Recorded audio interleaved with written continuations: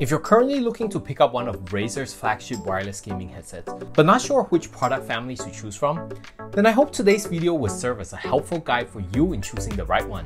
Hi, what's up everybody? I'm Edward. In today's video, we'll be taking a look at the differences between Razer's current lineup of flagship wireless headsets available as of Q4 2022, which includes the Razer Blackshark V2 Pro, Razer Barracuda Pro, Razer Kraken V3 Pro, Razer Kaira Pro, and the Hammerhead True Wireless Pros.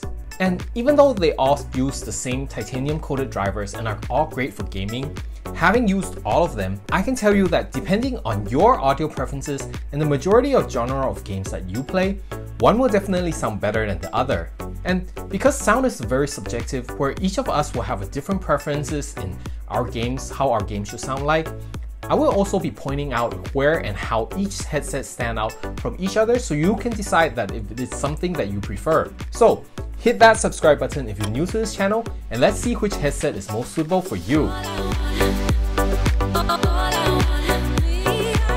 A quick note before we start, I want to point out that as with all reviews, please keep in mind to take everything with a grain of salt, as I am just someone who loves immersive gaming experiences and listening to music, but I'm no audiophile and don't have any professional audio testing equipment other than my ears. So my opinions today and recommendations could be a hit or miss for you. Also, if you would like to learn more about a particular headset, I will leave links to my full detailed review videos in the description below. Alright, with that out of the way, let's start with the Razer Blackshark V2 Pro. Launched back in late 2020, the Razer Blackshark V2 Pro weighs in at 320 grams, making it the lightest over-ear headset of today's bunch. The oval-shaped ear cuffs make it suitable for longer ears without causing pressure points on the earlobes, and it is padded with breathable fabric and memory foam, which helps when using with glasses and also not trapping too much heat for extended use. Though, as one of the older models, it also has the shortest battery life at about 24 hours and charges with a micro USB cable, while the other flagships have already moved on to USB-C. As for device connectivity, the Blackshark V2 Pro works wirelessly with your PC, PS4, and PS5, and the Nintendo Switch in docked mode only. For other devices such as your mobile phone or Xbox, you can use it in wired mode via the 3.5mm jack on the left ear cup. Now, for the sound signature of the Razer Blackshark V2 Pro, it has the punchiest and boomiest bass compared to all the other categories of Razer gaming headsets. The default sound profile has a boosted bass and treble with slightly neutral mids, making this headset suitable for gamers who love action-packed games. Explosions and low rumbles are more emphasized and fuller compared to the other headsets here, and the boosted low mids and trebles helps with bringing out the details and clarity of sounds such as footsteps, bullets flying, and distant gunshots. This is also what makes this headset stand out among the other flagship headsets when used together with a virtual surround sound software such as Razer's THX Spatial Audio, Dolby Atmos for headphones, or DTS-X Ultra.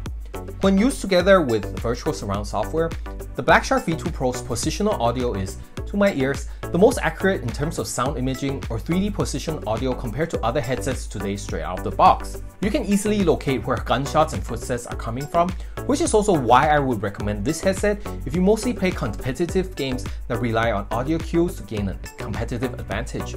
Though, because of the boomy bass and the slightly narrow soundstage, when things get hectic on screens with many things going on at once, sound tends to get muddy and drowned out by the overwhelming bass. Now, if the pilot aesthetics and the lack of RGB on the Blackshark V2 Pro is not right for you, then let's take a look at the Kraken V3 Pro. Released in 2022, the Razer Kraken V3 Pro is the heaviest flagship wireless gaming headset at 372 grams. Even though it's the heaviest headset here, the comfort level during extended use sessions is on par with the Blackshark V2 Pro thanks to its comfortable ear pads. The only drawback would be the leather part of the headband that will eventually be prone to cracking and peeling from being leatherette, and especially if you have oily hair. The battery life of the Kraken V3 Pro can last up to 44 hours with RGB and haptics off, but if you turn both on, it will only last around 11 hours with continuous usage.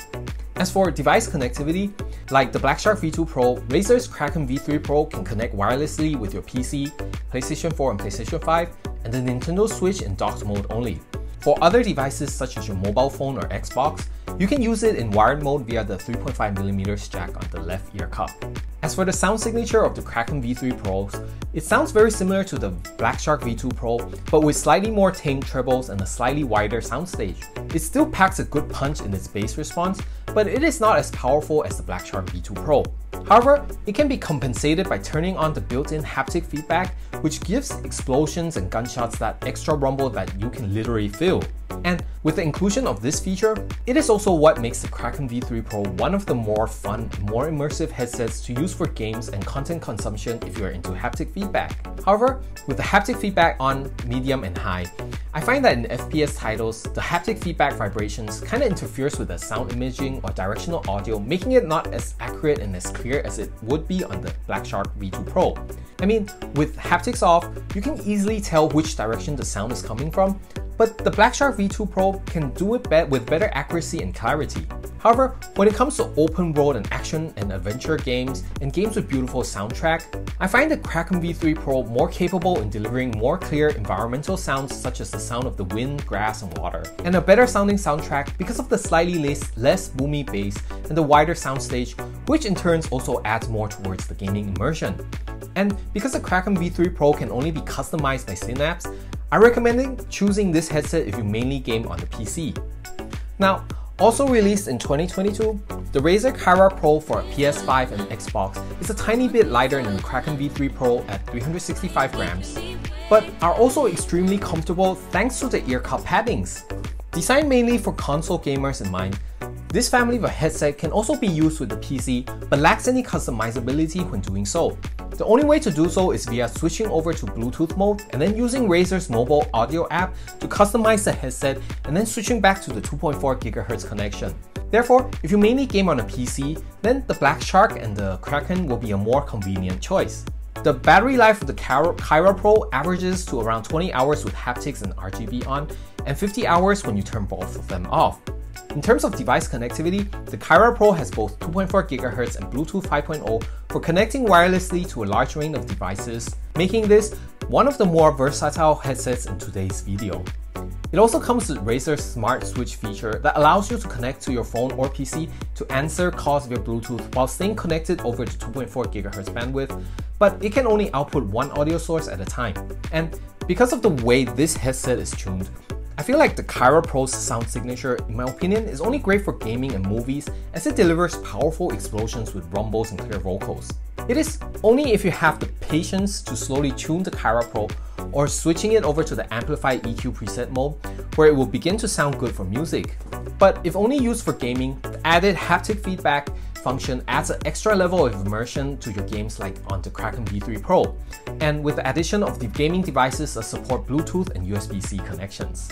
And I also want to point out something that I noticed with these Razer headsets here, is that the Kaira Pro for the PlayStation 5 seems to have the best sound imaging and soundstage when used together with the PlayStation 5 with 3D audio enabled. The clarity of environmental details somehow seem to be clearer, and the soundstage becomes wider when used with the PS5 compared to when using the Kaira Pro with other platforms.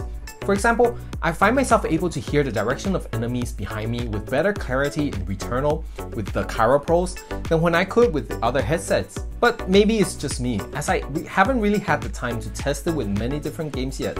So let me know in the comments if you also experienced this and already own the Razer Kaira Pro. Now, for Razer's latest addition to their flagship headsets lineup, the Barracuda Pro is the only flagship headset today that uses Razer's newest 50mm Triforce biocellulose drivers, and also is the most expensive of the bunch.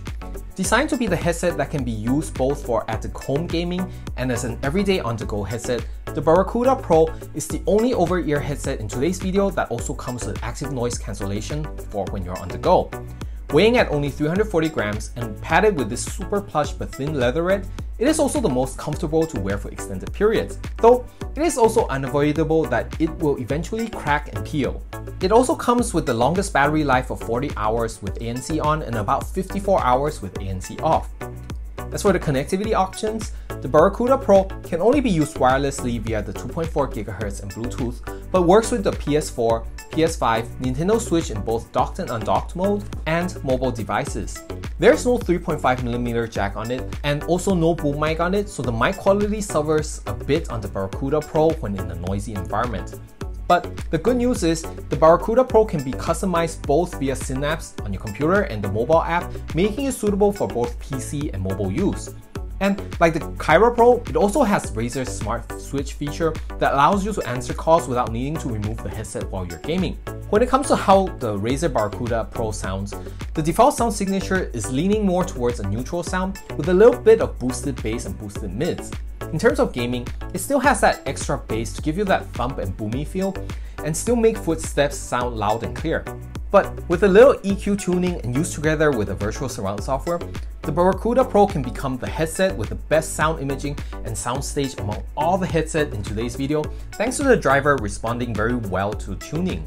In games where there are many things going on the screen at the same time, the Barracuda Pro also outperforms the Blackshark V2 Pro and the Kraken V3 Pro.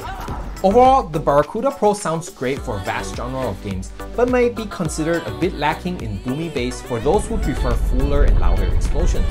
But because of the slightly less overwhelming bass, music also doesn't sound muddy on the Barracuda Pro, making it great for everyday use. For this last Razer's flagship audio device, the Hammerhead True Wireless Pro is launched in late 2020 and is designed mainly for gamers on the go. Weighing at only 53 grams and having a small form factor, it is easy to bring along with you for your mobile gaming and audio needs. It also has a good battery life of 20 hours with ANC on. And being an earbud form factor, it only has Bluetooth connectivity and a low latency gaming mode connection over Bluetooth, and can be customized and tuned via Razer's mobile app. As for the sound signature of the Hammerhead True Wireless Pro, they have a very boosted bass and can sound muddy without any EQ tuning. However, when used with the onboard THX EQ profile, they have a more typical V-shaped sound profile, making these earbuds sound really good for mobile gaming, music, and movies. It also comes with an OK active noise cancellation to filter out some unwanted ambient noises, but being an in-ear design, it doesn't have the best spatial audio compared to Razer's other full-size headsets. Okay, now that we've gone over all of Razer's flagship headsets, for my preferences, I find myself using the Razer Blackshark V2 Pro most of the time when gaming on my PC due to the great audio imaging and the powerful bass, while occasionally switching over to the Kaira Pro when I want a head massage. But with the recent addition of the Razer Barracuda Pro and its very capable drivers, I'm starting to find myself favor that over the Blackshark V2 Pro because of the convenience to use across multiple platforms, and that I could also tune it to sound close to my HD600 when I want to listen to music wirelessly. As for my mobile gaming needs, I will sometimes bring and use the Barracuda Pros, but most of the time, I would prefer something that will easily fit in my pocket like the Hammerhead True Wireless Pro. But no matter which one you decide to pick up, each one of these Razer's flagship wireless gaming headsets can be fine-tuned with Razer's software equalizer to match your listening preferences, so I personally think you should choose the one based on the platform that you will be mainly gaming on. Although, from my experience, the Razer Barracuda Pros have the best overall and balanced sounding drivers that are also the most sensitive to tuning. So if you want the best quality and the most balanced sound, the Barracuda Pros can be a great candidate. What do you guys think? Let me know which one you'll be picking up. Alright, hope you guys find today's video helpful, and thank you as always for watching. If you enjoyed it, please hit that like button as it will help this channel a lot more than you know it, and I'll see you again in the next video. Ciao!